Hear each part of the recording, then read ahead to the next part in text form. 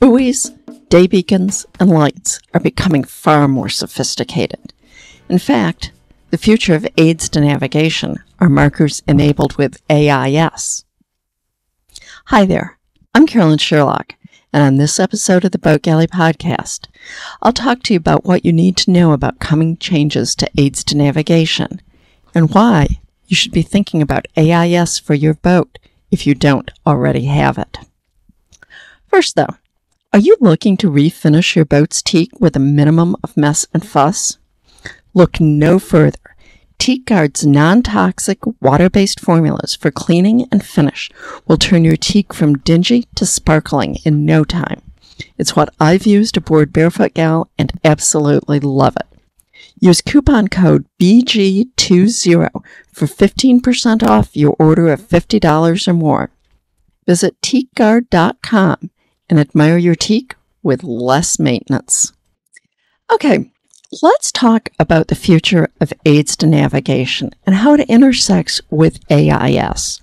I want to start with a little bit about the terminology. There are a couple of things to know. There's the Coast Guard and there's the International Maritime Organization. And then there's communications authorities, including the FCC and the ITU. Now, they sort of all fit together on figuring out how this all works. Okay, the first thing to know is that real aids to navigation are physical items only. In other words, if you look out on the water, you're going to see a buoy, a day mark, or another aid, right where your electronic or paper chart says there's going to be one. The second type are synthetic aids to navigation. They're a real mark, like a buoy or a day mark, or other things, but they also show up as an AIS target. These have a lot of advantages to boaters as well as ships. You can get all the closest point of approach and time to the closest point of approach that you would get with looking at a mark, say, on radar, without having to spend any time setting them up as targets. And there's the third thing is that a virtual aid to navigation, it has no physical existence. It only exists as an AIS target. You look out on the water and you won't see a thing. You will only see it on your electronics.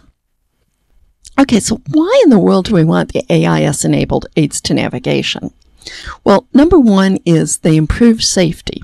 You can see them on electronic charts long before you can see them with binoculars. You can see them in poor weather also.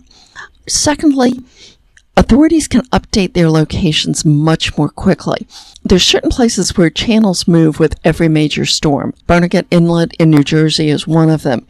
It takes a few days to physically move the marks for the Coast Guard.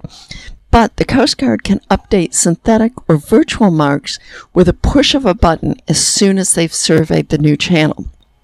AIS markers will be updated far sooner than the real buoys are moved. And the AIS aids to navigation are budget friendly, particularly for deep water marks like safe water buoys. Deep water buoys are hideously expensive to maintain, and the Coast Guard is now switching almost all of them to synthetic or actually to virtual. They've made them synthetic for the time being, and then as they need to be replaced, instead of replacing them, they're making them into virtual only. Now, let's talk a little bit about how all of these go together and what you should be seeing and what you should be thinking. Let's consider a scenario in which superficially something looks wrong. You look at your chart and you know where a buoy should be. It's not there. You see it at some distance at an angle from where you expect it. Your chart plotter shows an AIS target for the mark in a third location. Well, which one is really the one you should be going by? Okay, we know that charts, even updated from local notices to mariners, are often out of date. So the chart position is going to be suspect. And buoys can drag in heavy weather, might even become adrift. So the position where you're seeing the physical aid to navigation is also somewhat suspect.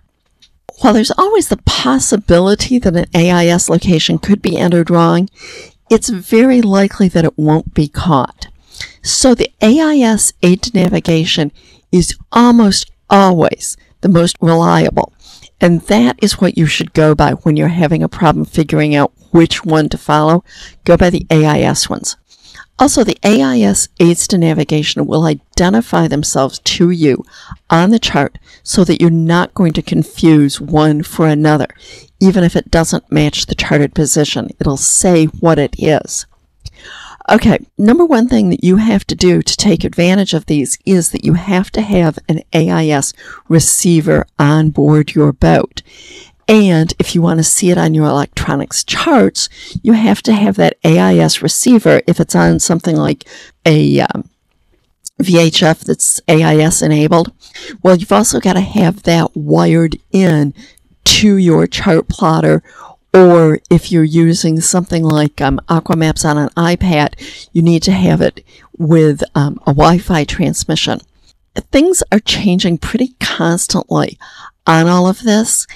And if you find that your own electronics are not showing the AIS, and yet you know that you've got AIS for boats and so forth showing up on it, usually updating the firmware in your AIS will solve the problem. You'll have to look at your own owner's manual to see what exactly you have to do that.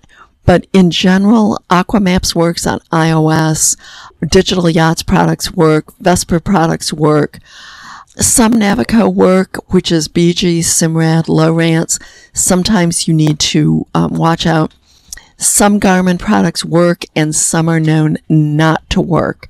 And Navionics, again, is another possible, not always.